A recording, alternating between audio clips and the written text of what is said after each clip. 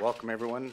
Very delighted to be back on the island here in Prince Edward Island, along with my colleague and Parliamentary Secretary, Serge Cormier.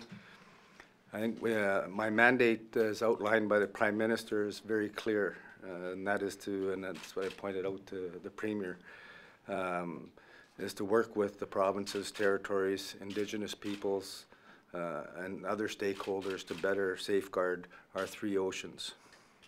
It's a new approach, an approach that is inclusive and I believe will bring us better results. We've had a very good discussion this morning.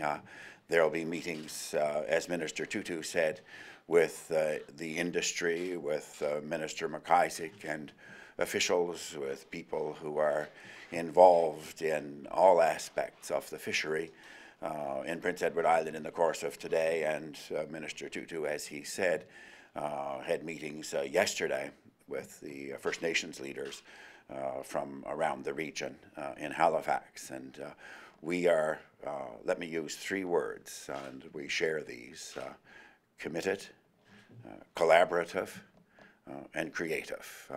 And I think that's exactly how we look forward to building the relationship with Minister Tootoo and his officials, and with the new Liberal government led by Prime Minister Justin Trudeau. As an Inuk, I know how vital fishing is to families, small coastal communities, and the entire island of Prince Edward Island, to its economy and its way of life.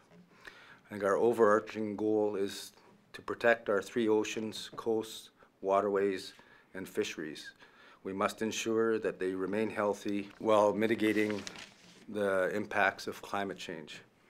And I believe by working together, I'm completely confident that we can build an economically prosperous industry while protecting the health of our region's marine and freshwater resources for future generations.